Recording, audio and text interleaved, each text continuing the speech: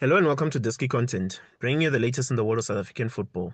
KAIZER Chiefs have reportedly decided to release two experienced players at the end of the season. According to reports, former Bidvest Wits defender HLANTI could leave Amakhosi at the end of the season. The 34-year-old left-back's contract expires in June 2024, but the club is unlikely to renew it. Since Edmond Sendove joined KAIZER Chiefs, HLANTI has seen less game time and might even seek a move away in January. Another player that is set to leave KAIZER Chiefs is SITHEBE. The 30-year-old midfielder has struggled for game time this season, with Sibongiseni Mthethwa, Yusuf Maat and Edson Castillo preferred in the middle of the park, and chances are that SITHEBE might be released by the end of the season. Thanks once again for tuning into our channel. Make sure you like and subscribe for all the latest happenings in the DStv Premiership. For Disky Content, I'm Tebacho Mat.